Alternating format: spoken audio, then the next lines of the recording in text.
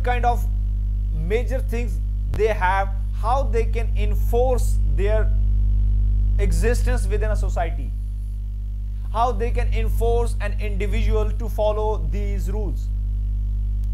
I mean, how and what kind of ability they have, what kind of keys they have, how they maintain the social order, how they convey the message to the society that every individual need to do this and not to do this.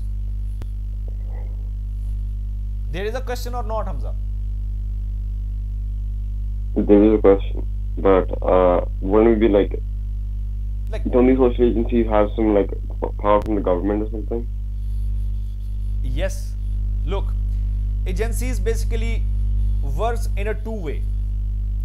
Either to give some kind of rewards, like some kind of a lalach, or some kind of a saza, means some kind of a punishment.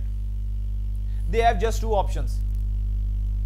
If someone who will work in the favor of the society, mean if he is doing some kind of rule, like what to do, if someone working on that, he will get a reward. If a person is working on the rules that what not to do, but still he or she is doing, they will get punishment because of their actions. So what social institutions do, they work on basically two different criteria. Either to give rewards to the society, either to give punishment. Hamza, if you are working like in somewhere in an organization, if you do well, you will get reward.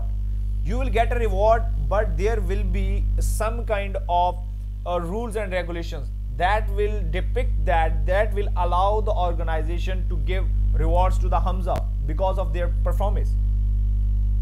And if you are not doing well, you have, the organization will fire you, but again there will be a particular kind of rules and regulations who are working behind your firing.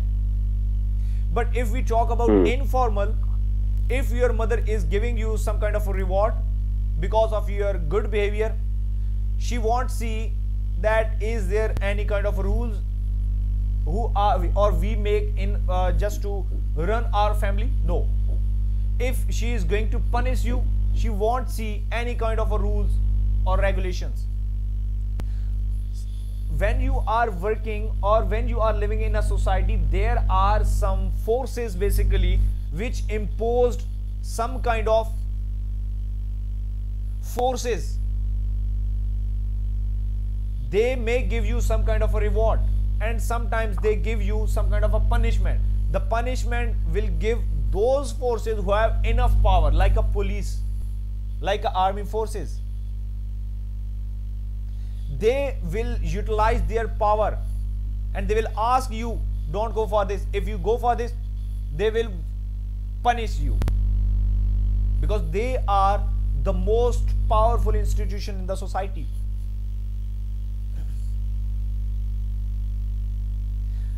The reward in your course of content, Hamza, this is known as positive sanction.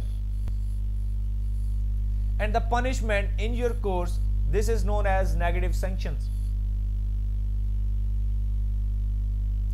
So every activities of yours is linked with the permissions given by your institution who are working in your society. So you are nothing but you are a scripted man. You can't do according to your will. You have been shaped by basically what? You have been shaped by your institution who are working in your society. Is that so or not, Hamza? Yes. Okay. So we are basically discussing about the social order that comes into the structuralism. What structuralism said? Structuralism said the human is nothing but shaped by particular institution who are working in his or her society. So if you did well or if you are doing well, you will get reward. It is known as positive sanctions, and if you are not doing well, you will be punished, and this is known as negative sanction. If you have any